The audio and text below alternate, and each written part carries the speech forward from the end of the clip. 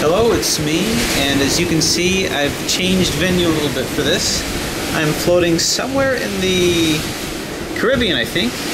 And anyway, the kids are off doing kid things, so I thought I'd take this opportunity and show this axis cube. So this is basically it's a modification of a 3x3, and there's a couple of different orders to this.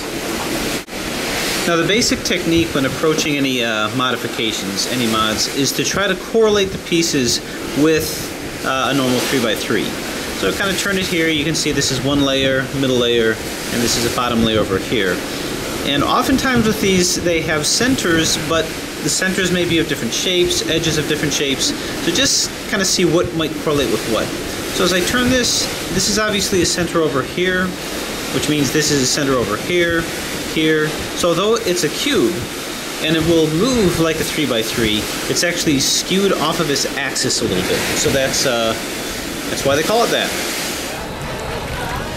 When exploring the structure too, you can see once you've identified the centers, identify what your edges are. In this case, edges are something that articulates between two centers. So here's an edge over here, here's an edge over here, here and here. So what's very clear is that there's two species of edges. There's one with a solid color and one with two colors. Now all different mods can have different types of characteristics based on unique structures, lending to certain parodies and certain other types of issues that might land with that. So you never know what you're going to get. And of course you've got the corners. You've got a triangular corner of one color, and then you've got three corners here, three colors here to this corner, and then a triangular corner here with these over here. So something to notice also, as you're looking at the structure here, that with the centers you've got short areas and you've got long edges here, long sides here. And what it appears is that the short edges seem to combine with each other of one color, between which there's an edge of one solid color. So now that when it's scrambled, basically you're going to have when you look at the centers, there's the short area, there's the short side, which is going to articulate with the short side of another center of the same color. You can see that here too. With the long sides here, you can see that it articulates with the long side of the other center of that color, the same color here, and then it shares a color with another center. So hopefully that's going to make more sense as we solve it, but it's important to kind of keep in mind the structure so that it can aid in the solving. So when you have a modification of a 3x3, among the characteristics is they're all solved like a supercube, which means that either shape or color orientation has meaning, which means you can't solve it just like a normal 3x3. You can to a degree, but it takes a little bit more strategy. Not only do they act variably like a supercube, this will be a supercube by way of its shape and its orientation. This will be based on that as well as its color. But in order to maintain its 3x3 abilities, basically they shapeshift as well. So all mods have those characteristics. So what I'm going to do is I'm going to go ahead and scramble it, and then we'll see if we can use some of these perspectives to solve this particular axis cube. And abracadabra. Okay, and done, and we're scrambled. Cruise ship, cruise ship, cruise ship. Please don't stop the cruise. So the other characteristics to see is that when these are scrambled, it kind of has this jagged look about it, like everything is all messed up. But if you look at it closely, you can see that our structure, our side structure, is pretty much intact. So in other words, here's a side over here, and you see edge, edge, edge, edge. Right where edges are supposed to be, corner, corner, corner, corner. So we're going to use the perspective that we studied in order to hopefully help solve this. So why don't we start off with this side over here? I know that there's a green part of this center here, so there's another green center surrounding it right over here. And now I know by studying it that between these two centers is going to be a solid edge, which is this guy over here. So I'm going to position this here, so that the two short ends are by each other, and we have to put the right solid here, which in this case is this one. So, simple stuff. Just going to turn this out, turn it into here, as you can see, and turn it up. So that's good. Now what we also have is we have a short edge over here, of orange, which is going to combine with the short edge over here. So I need the solid orange here, which will join the short edges. So there it is over here. So turn this, bring this in line, match it up. And if it doesn't quite match up, then we have to approach it by a slightly different angle. Now it's easier to visualize this with a 3x3, and these are the same techniques. It's just harder to visualize with something that you're not used to. So even the turning of it can be a little challenging. So there that is, and bang. So this is good, and this is good. With our first side, we've got our two edges in. Little ocean break. Very nice. This is on the allure of the sea. Little balcony view. All right. So now the next step is, what about the two other edges? Well, on all the sides, the easy part of the axis cube is to get these two. With these two other edges, you have to find colors that combine these two edges together. These two sides together, rather. Centers. So with this, we have a yellow center and a yellow center over here. So what I'm going to be doing is we're going to be matching up the proper colors. So this is a green large side, large green side with the large yellow side. So we're basically combining the green and yellow. And this over here, we're combining the orange and yellow. So I can actually identify the pieces, and you can already see I've got the yellow between that. That was kind of an accident. So I'm looking for the green and yellow. And here this is going to be the orange and yellow. So I can already identify what piece I need. So here's an orange and yellow over here. So let's just bring this down. Bring this back up, as we might lose perspective if I don't put back exactly what I took down. And now this is going to come into here somewhere. Well, actually, this over here, the orange and yellow side. So we'll just match things up as best we can. So. We'll turn it down like so. Okay, so we can move it up like that. You can see that fits flush, and then bring it up like here. Okay, so this is good, this is good, this is good. Now what I want to do is I want to find the green and yellow, which is over here. It accidentally got in place, so you see how I try to cleverly and subtly get it out of place so it didn't look too easy. But in any case, I want to move this in here. So we'll see about, this has to go on the long side, so move this down, move this up, that's good here, and move this up over here. Okay, so basically what I did is, it was really just a matter of moving it in the same way you do a 3x3. So we've got the first cross over here. We're combining this and this, which is a solid color, which matches the short sides of the same color. And then we do the combination colors, knowing that orange is between these two, the yellow is between these two, short, so long orange and long green.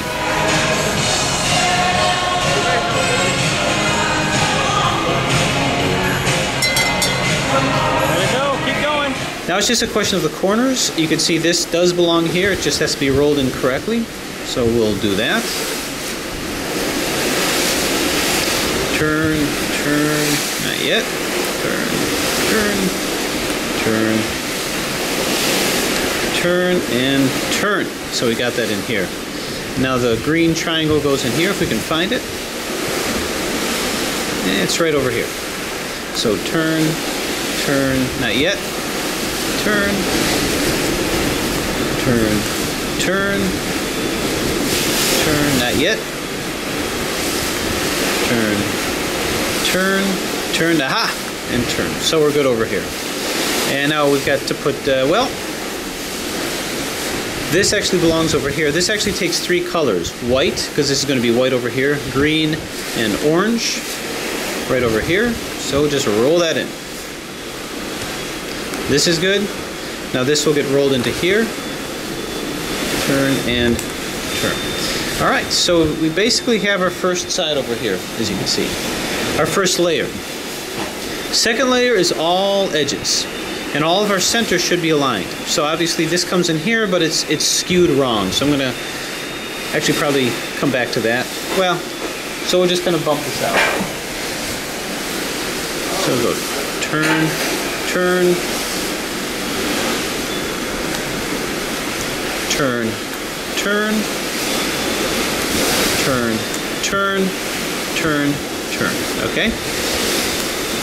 So we bump this out. This has to roll back into here, but not on this side. You can see the shape is the opposite. Now what I'm doing is exactly the same Rubik's Cube algorithm to flip this edge down to here. In this case, from here to here, turn, turn, turn, turn, turn. Again, I'm assuming knowledge on how to solve a normal 3x3, as I would assume you learn how to do that before tackling this guy. So now over here, it's going to be green and red. Do we have the green and red here? Yeah. So does it go into here? Well, if you're ever in doubt, just pull it down and see what it looks like. So yeah, that does fit in here. So we're just going to move that down. Turn, turn, turn, turn, turn, and turn. So we're good here. This takes the solid yellow right over here. We got to be careful about our orientation. So turn, turn, turn, turn, turn. If these algorithms aren't familiar to you, let me know. I can post them, but I assume you know them. Okay, here, yellow and blue. Right over here, and this will fit nicely down here. So, turn, turn, turn, turn, turn, turn, turn, and plop. So we're good. We just have the last layer. Now, on all these modification cubes, the payoff is the last layer, because the last layer is really the biggest challenge. It's where you get the more unique aspects of that, and that's where your perspective really becomes challenging. So the first step is I'm just going to orient my center appropriately. So blue is with blue, red is with red. We can identify our edges here, and now we have to flip them all in the right, flip them up basically. So how do I know which is up and which is flipped down? Well, I can tell that these are both flipped down because the white's facing up. Something else that you can do is just turn them to the proper area and see if they make sense. So this is supposed to be here, but you can see that it's upside down. Same thing with this. What about these guys? Well, since I know this is a 3x3 without parity, either they're both flipped wrong or these two are flipped right. So let's put them where they're supposed to be. And this is supposed to be here, and this is flipped wrong. And this is supposed to be here, and this is flipped wrong. So basically we have, I guess what you'd call a dot. So it's the same algorithm, just keep your perspective. This is up, and we'll call this one over here F. So basically we have F, R, U, R-I, U-I, F-I. So now let's see what that did. This obviously got flipped up, and we can even put this at its proper corner, and you can see that it's fine over here. What about this? Did this get flipped up? Well, let's come over here. You can see, no, this is upside down. So this is right side up, this is upside down. Let's look at our red.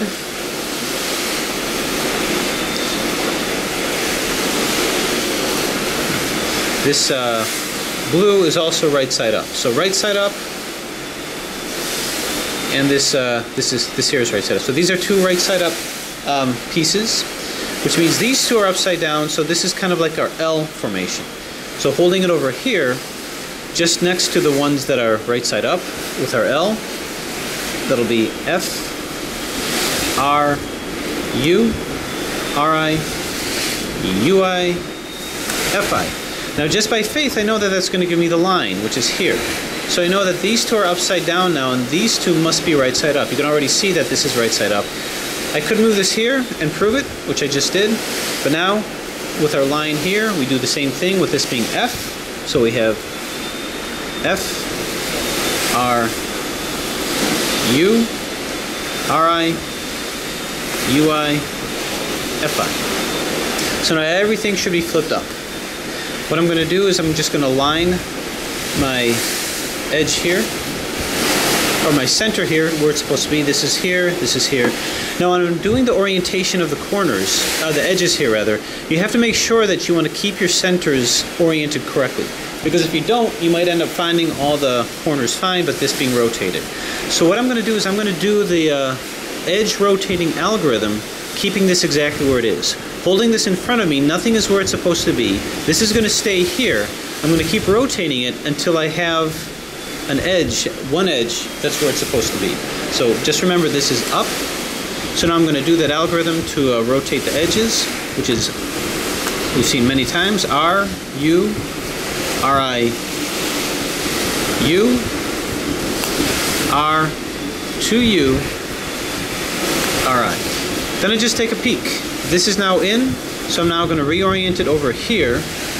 And now this is going to stay while everything else is going to be reoriented. So I don't have to worry about any supercube rotational problems here. So we got R, U, R, I,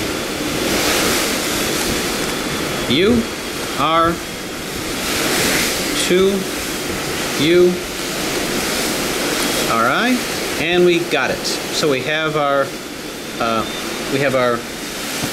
edges. Now it's just a question of corners, and you know, depending on how it looks, if these, because these are triangles that are not symmetric, basically. With the Megamorphinx, it was symmetric, so I wasn't able to tell if my orientation and my rotation was right. So we ended up with that very interesting parity. Here, it's not equal, so there's no problem with that. So I can solve it as is. In other words, this in the Megamorphinx may have appeared to be solved. In other words, if this were the same color, it would have appeared to be in, but not so in the axis cube. So what edge is where it's supposed to be? None of them, actually. So I'm just going to arbitrarily hold any and do the corner rotating algorithm, which keeps this steady, which keeps this constant.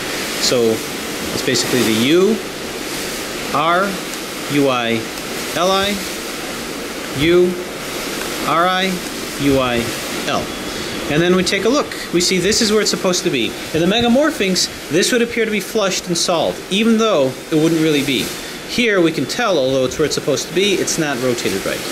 But now I'm going to hold it here and do that same algorithm. Back, bang, bang, zoom, pow. And that basically lands us exactly where we want to be. So again, the difference with the Megamorphinx is we just have one of these that are out as opposed to two. One of these three triangles, and these, although it's a solid color, it's of different shapes. I mean, the orientation you can tell is wrong. So again, don't lose your orientation. This is our top here, and we just roll them in. Roll them in the way that we would do with a Rubik's Cube. So down, turn, turn, turn, turn, turn, turn, turn, turn. Move this into place. Turn, turn, turn, turn, turn, turn, turn, turn, turn, turn, turn, turn. And that looks good. Turn. Keep it going. Almost there. Almost home.